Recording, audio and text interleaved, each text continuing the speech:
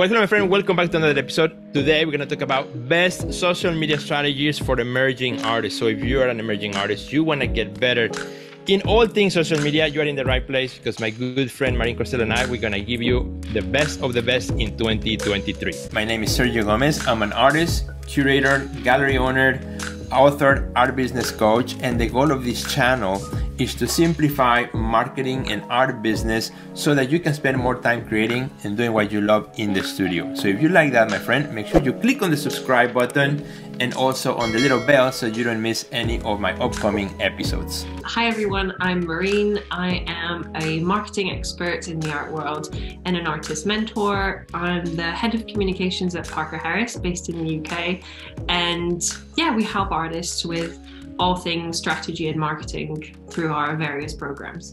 Awesome, amazing. And today, my friend, you are in here for a treat because we have compiled, both of us, kind of like the best of the best top strategies that in 2023 will help you move the needle in your social media. You know, I think you are, a witness of this, Marin, how every social media continues to grow, continues to add new features, more of this, more of that. Feels like marketing for artists becomes a heavier and heavier weight that we need to carry, right? So our goal today, my friend, is to help you out, give you some strategies that are tested to work based on both of our experiences working with so many artists from around the world. You know, we have pulled really, really good tips that can help you out. And Marin, it's always fun to see you and to chat with you. Happy New Year. And why don't you start with the very first? What is one of the first tips that you would want to give to an emerging artist, to start in 2023? Well, thanks again for having me. And it's, as you said, it's always great to be here and to be with your folks.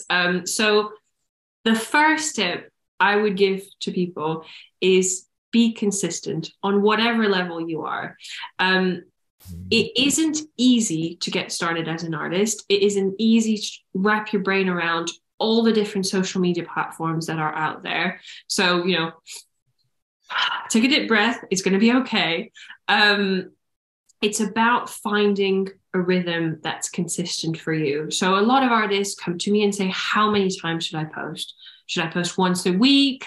Find the rhythm that works for you and that's sustainable for you. And you can batch content as well. So what I mean by this is if you're in the studio and suddenly you're feeling like, okay, you've got the bandwidth, you've got the mental capacity to do Instagram posts, you can write out several, save them to your drafts, and then post them later.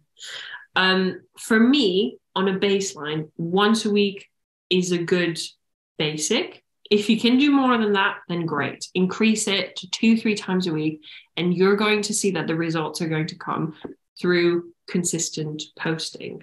What do you think, Sergio? I love that one, Marin, because I see a lot of artists who sometimes they show up and in 1 week they put a lot of effort on being on social and then they disappear for 3 weeks, right? So there's no rhyme or reason, right? I love that because I think it's so important. And I think the algorithms recognize our patterns and the consistency is super important. More than anything, our audience, gets to see us, right? Well, let's go to another one. So here's another strategy that in 2023 is going to help you if you're an emerging artist looking to get better in your social media. You got to become a master storyteller. That's something that doesn't matter how old you are. When I talk about emerging, doesn't mean that you have to be young. You could be at any age. You just kind of coming back to your art career or starting your art career. And at any point in your life, you can become better at storytelling. I believe that artists who do that have a better chance to making a better impression, better connection with the audience, introducing your audience to your art. And there's just something beautiful about stories. I think this is one of the things that everybody loves, a good story. That's why Netflix, is a multi-billion-dollar company. That's why Disney exists. That's what all these companies who depend on storytelling, do it really well because they never get old, right? Stories never get old. And a lot of times we think who cares about my story? My story is not interesting. It's not important. We feel like that because we are living it. But for our audience, people who do not know us, they want to know how our art is made, where the inspiration comes from, what are our ideas about the work that we are doing. It's not that you have to explain your art, but you can tell some stories that just kind of become a little invitation for people to take the next step and get a little closer. And I find that even for me, I love every year just trying to get a little bit better at storytelling, because storytelling is not natural to me. I had to learn to do it and had to learn to figure out how to best speak about that. And plus, English is my second language, so I had to even invest more time on that. But if you can, invest time on becoming a better storyteller, I think you will do really, really well in your social media, on your emails, and anything else that has to do with marketing your art. I think what you do is magical. Mm-hmm. And I think sometimes you can lose sight of that when you're in the studio and creating the work. So we as an audience, we want to know what inspired you, how it was made, what you were feeling. And you don't have to say all those things at once, but just thinking, when you're about to make this post on social media, a little something that you can share and how it fits into the wider story, as Sergio was saying, take the other person's point of view, try and forget for 1 second what because you know how you made it and you know what it was inspired by, but the people at home, they don't, and they want to know, so tell them. Marine, give us another great tip for social media.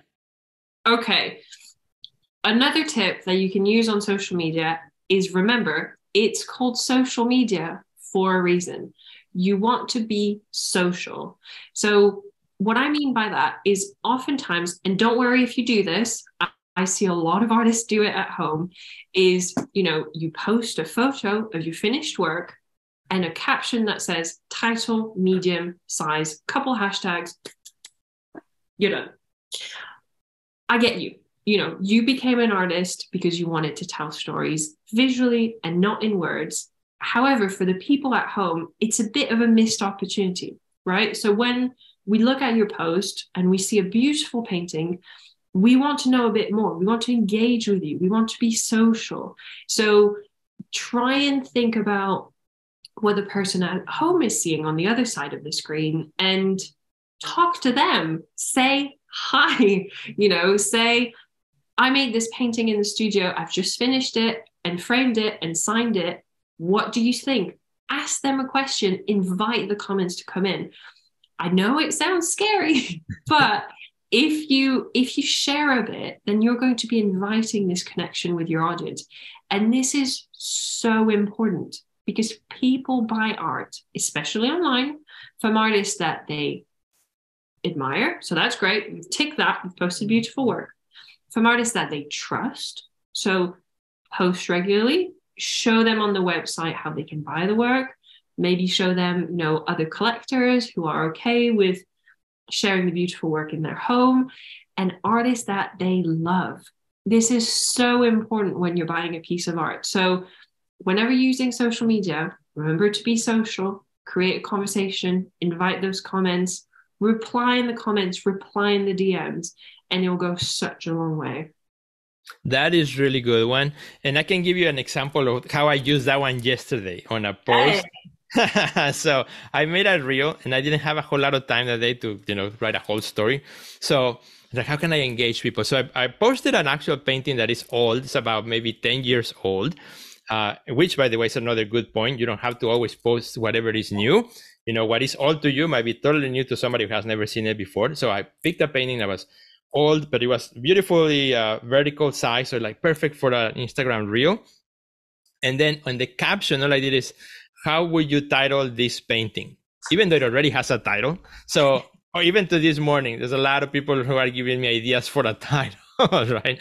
And because people love to be engaged, to be asked, to be, especially when it's a quick answer. All right, my friends, let me give you another social media strategy for emerging artists who want to get more reach, particularly if you have, just a few hundred maybe followers. You're looking, how can I make it better in 23? How can I get more followers, get bigger audience that, can connect with? Well, another one that I think is just a great, perfect follow for what Marin just said is to focus on making connections, but meaning one-to-one connections. I said, how do I do that in social media where everything just post and leave it, right?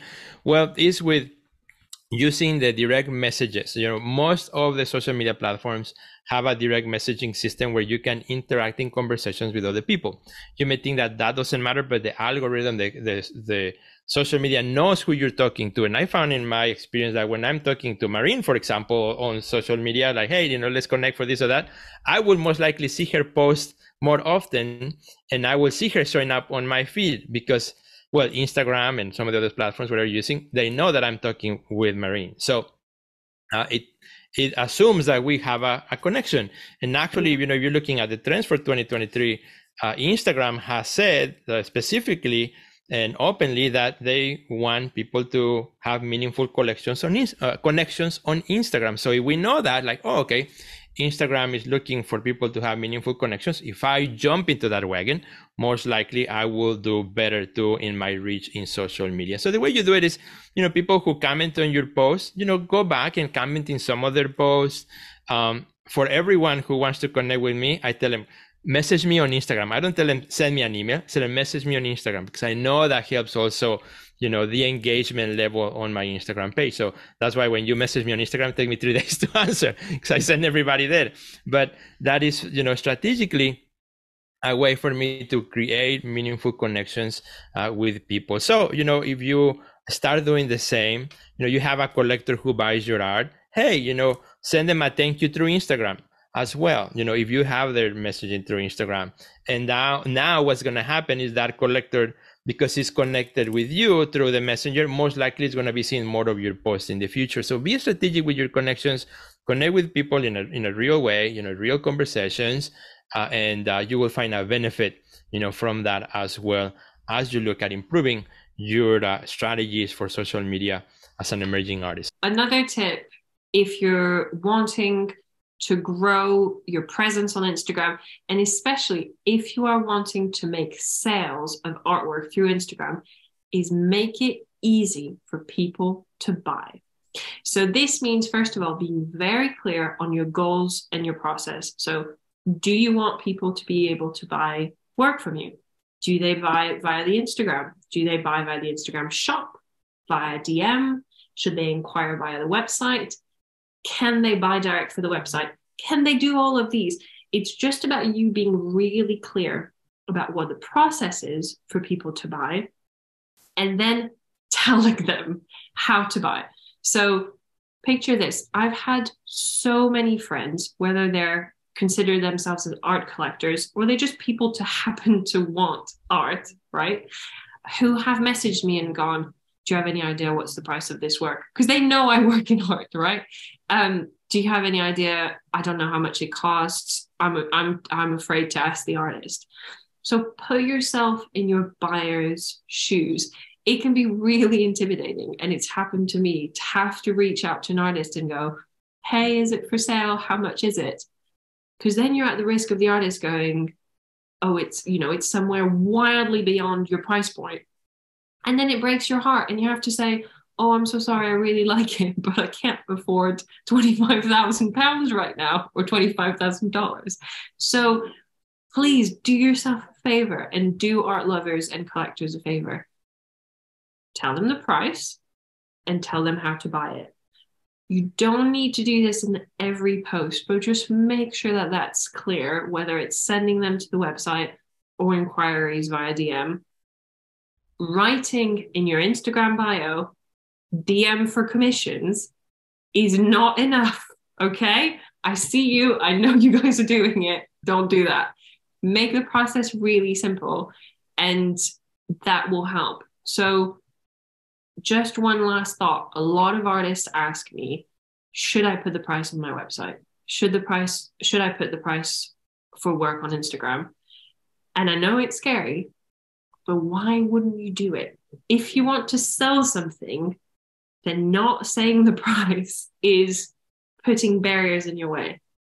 Research has shown that your work is 10 times more likely to sell if you put the price on it. So do yourself a favor and do the people who love your work a favor. Make it easy to buy from.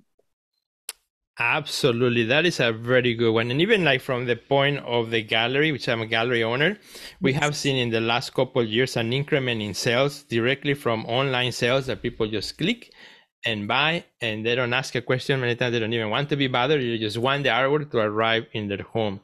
And sales online continue to go up for us as a gallery, because we have made it easy. We have made it super easy for people to see what they like. If somebody understands painting, somebody understands or has been following the artist for a while, it's so easy for them to just click, make sure that, like you said, they find all the information. Very important to tell the person also when you put it out for sale, if it's signed in the front or in the back. That's kind of like the first, a lot of the questions that collectors want to know, is it signed? So say that, it's signed in the front or it's signed in the back. Show pictures and different views of the artwork. That makes it easy for people to know exactly what they're going to get.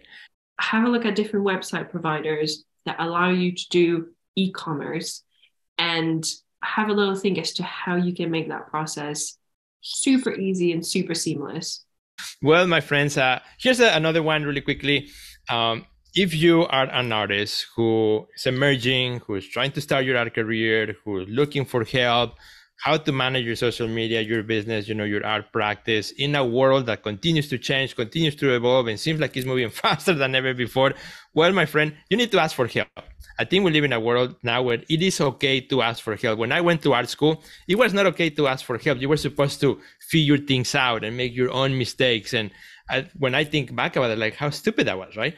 Now I think we live in a world where it is okay to ask for help. It is okay to message Marine, to message Sergio and say, hey, what's out there that I can put my hands on and get better at? Every time that I want to get better at something, I go and I look for a course, I look for a book, I look for a service that can help me get where I want to go faster. I don't want to make the same mistake that 300 people made, right? If there's somebody who can help me to skip that process and get to better results faster. And that's the whole idea of asking for help. Having said that, my friends, if this is an area in which you need help, well, Marine and I, we both have our programs that we help artists. In the case of the Art Next Level Academy, that's where you'll have me and Dr. Ana Gomez, where we help artists, maneuver in the art world through particularly making social media marketing easy for you and making your art business easier so that you can, at the end of the day, spend more time in the studio. That's my goal as an artist as well. Walk over there to my studio and make more art, right? So if we can facilitate that, that's always helpful. And you can do that. We're going to put the links under the bottom of this video where you can find that next level. And I would like for Marine to also tell us, what kind of services and resources can our friends find from you, Marine, and where can they find them? Oh, thanks. Well, thanks for having me. So if people want to engage further with me and with Parker Harris, we do consulting for artists, but also galleries and institutions. We do social media management, where we look after social media for you. And most importantly, we have a program called the Art Ladder, because we have realized that, as you said, artists want to spend more time in their studios, but also you can feel disconnected from the art world. You might have come out from art school or be at a point of your career where you're thinking, right, I want to reach the next step. So what the program does is it puts in front of you curators, gallerists, collectors, and experts from the art world to explain to you best practices to further your career. So it's called the Art Ladder. So have a look at that, and feel free to follow us at Parker Harris Co. on social media for top tips and opportunities. Hope you enjoyed this video, my friend. Don't forget to subscribe. Don't forget to click on the bell so that you can get notifications on my future videos. And don't forget to let me know what you think. Goodbye.